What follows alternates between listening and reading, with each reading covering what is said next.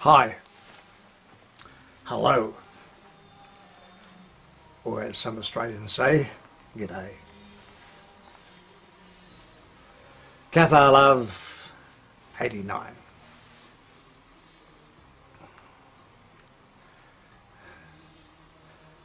The Cathars and sex, or Catharism, and their viewpoint, and its viewpoint as a philosophy on sex, sexuality. Well, even the medieval Cathars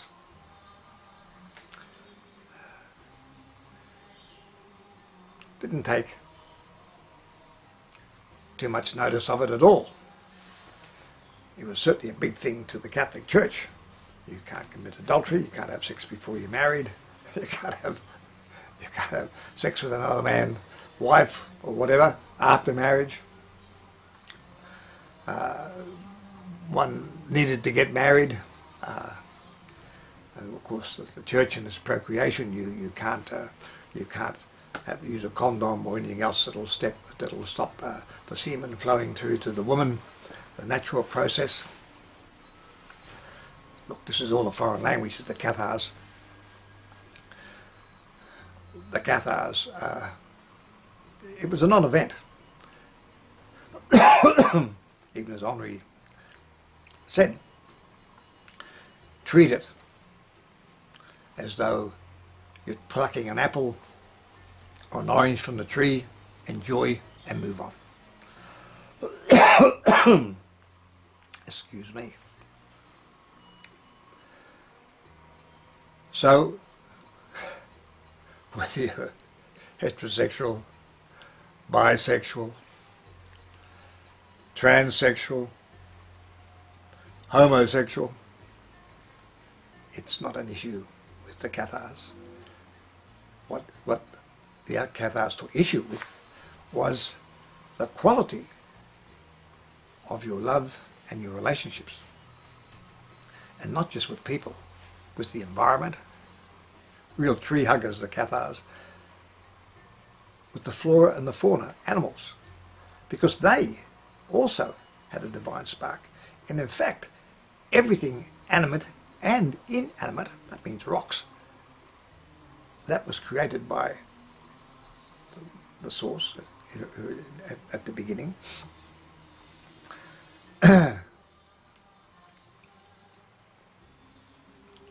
Everything has a divine spark, and therefore everything needs to be respected. Buddhist in that respect.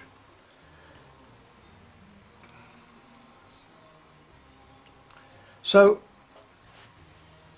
sex and all its variations, its facets, its multi-varied tapestry was just a part of human nature, as is dancing and singing, having a gamble. All is just part of living. It's part of the enjoyment of living, and it's all fine, provided you're not doing anything that is obsessive to the degree that it actually hurts yourself or anyone else. So, quite apart from anything else, just for this reason alone, the people loved the Cathars. Now, the Cathars had a bit of a down on getting pregnant, so you know, they were okay with having sex, but they weren't so okay with having babies. And the reason for this was that the world was the Cathar world in the medieval times, from 1000 to 1200 to 1300, was a pretty horrible place. There were wars, people were fighting each other, cutting each other's throats, there was vendettas, there was wars between lords and knights, kings, the church, they had their own generals, the church was grabbing what they could, there were tithes, there were taxes. It was a pretty horrible place, and apart from that, it wasn't a very nice place as well. It stunk. And the Cathars then, and even the Cathar philosophy today, which is a philosophy, not a religion, it concentrates on the individual. It's about you. It's about me, he, she and him. It's about us who are alive and kicking, about us, what we are doing spiritually, mystically, how we are dealing with our ourselves and our environment, our spiritual life and our physical life, our health, and that's our mystic health as well as our physical health. So,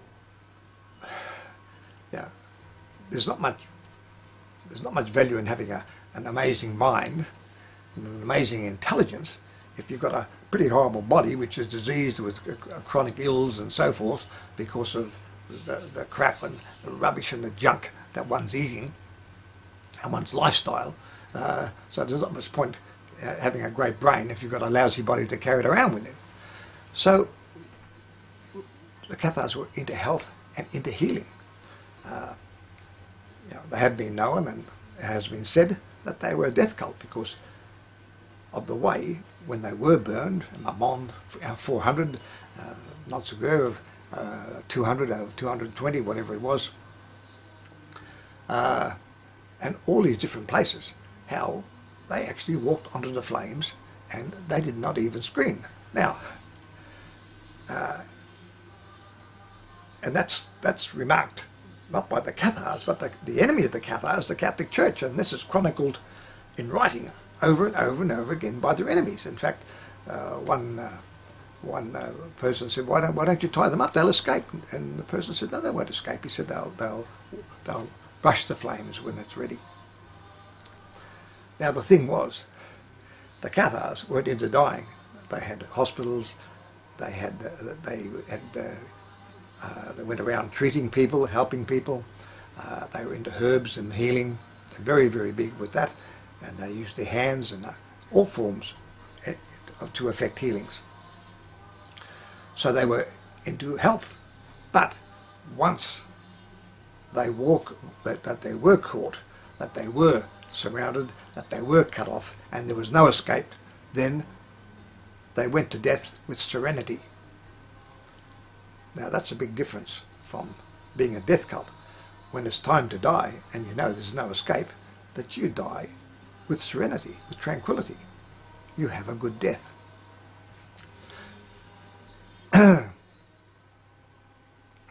So,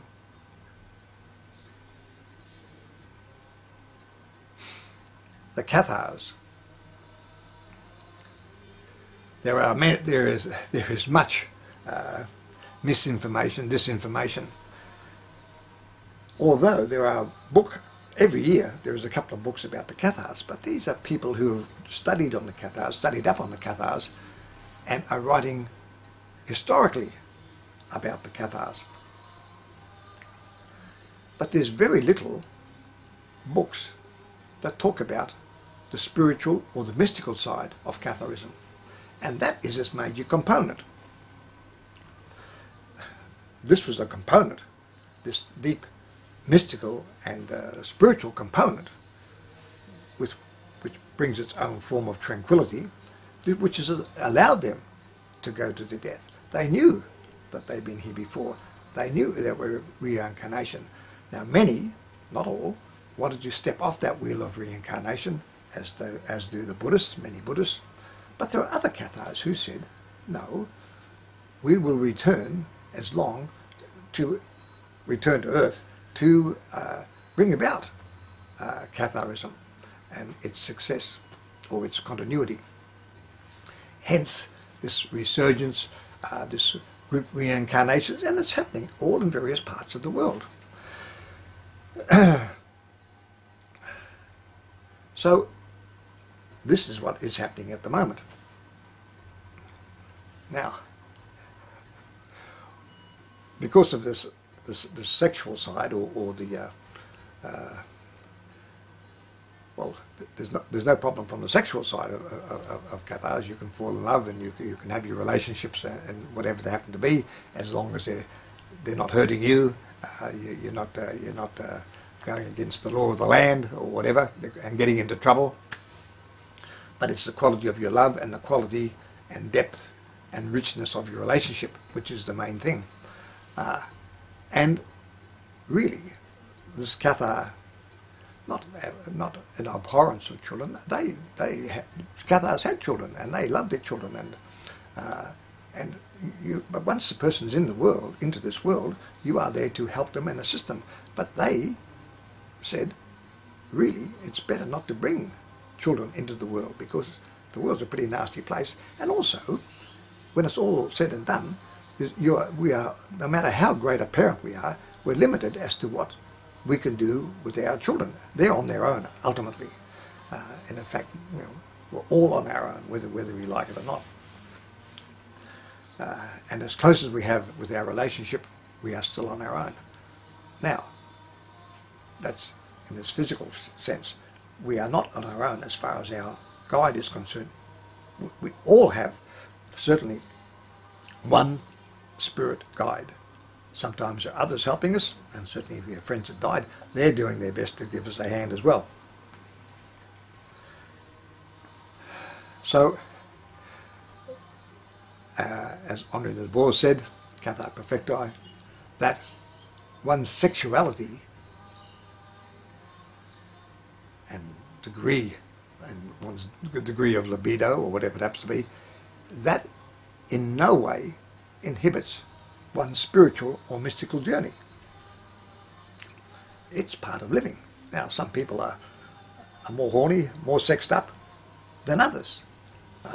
With some, I know, when I was young and I headed off to Japan, and I was in my teens when I was there. And anyhow, later on I spoke to a couple of veterans, and one friend of mine, he's now dead, Bill, and both these two I'm talking to, they're both dead now.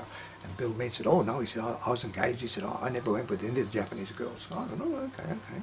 But then my friend Jim, Julian, he's the guy who had the dialogues with Henri, and he said, no, he said, I was a good Catholic. He said, I never went with any of the Japanese girls. I said, well, don't worry about it, mate. I said, I went with enough of them to suit the two of you. So I enjoyed myself in Japan in a sexual way, and I learned a lot, and I was a very avid teenage student, believe me. So I'm pleased to say that it didn't get in the road of my ultimate Cathar journey. So this is a good side. Now, the other thing is that I find that all the religions, this puts Catharism quite apart, because the Catholics, they've got a hang-up regarding sex and the human body. I mean, they've got flagellants who whip themselves and so forth. Henri de Boer said, the body is always innocent. Our sexual feelings, our feelings for going out and dancing and enjoying ourselves, these are natural feelings. The body is always innocent. If there's any culprit, it would be the mind. But he said, why do we punish our innocent bodies? And the Muslims, I mean, they got these burqas on so nobody can see their body and see who they are. I mean, the Jews, and look, it doesn't matter which religion. I shouldn't be even saying the Christians or the Jews or this and that, because it's all religions. They got the Buddhists, I mean, the Buddhist monk, I mean, they got little kids from 10 and 12, and sex is just, bye-bye, mate, that's it. You just got to sublimate these different things. So sex is a really big deal to them. And, you're very naughty if you do various things that they tell you shouldn't be doing. Well, with Catharism, it's the dead opposite. Sure, you have to be careful. There's some pretty terrible venereal diseases floating around out there. So it's a minefield in itself. But as to being a homosexual, heterosexual, bisexual, whatever these things, whatever your bag is from a sexual point of view, which most of us are born to anyway, it's not an issue from the Cathar point of view. And I think that's a good thing, because our sexual problems is one of the things probably between religion and sex. If we didn't have a problem with either of them, we certainly probably wouldn't have psychiatrists. So it is a big deal from the point of view of your relationship with your partner, and the quality and the richness of your relationship with your partner, the depth of your love, the degree of your love. This is what Catharism is about, and it's about the depth and quality of your love for yourself. This is the importance from the Cathar point of view. Not sex itself is a non-issue, whereas to the major religions of the world, God hates faggots or whatever it happens to be. You're a Muslim, homosexual, you're gone. To the Abrahamic faiths. So with the Cathars, it just doesn't come into it. It's not in the equation at all. So I think that's a very healthy sign and a good sign for the future. And this business of not having children, well, anyone who, I believe sincerely that if we really don't do something about the population, and we can by bringing education, when we find we bring education, jobs, better living conditions to people who are poor, we find automatically the birth rate goes down. So as our standard of living and our standard of education and as we get more into technology and so forth, it's which happened certainly in Bangladesh, which were having 10 and 12 children, and per family it was an amazing rate, and now it's gone right down.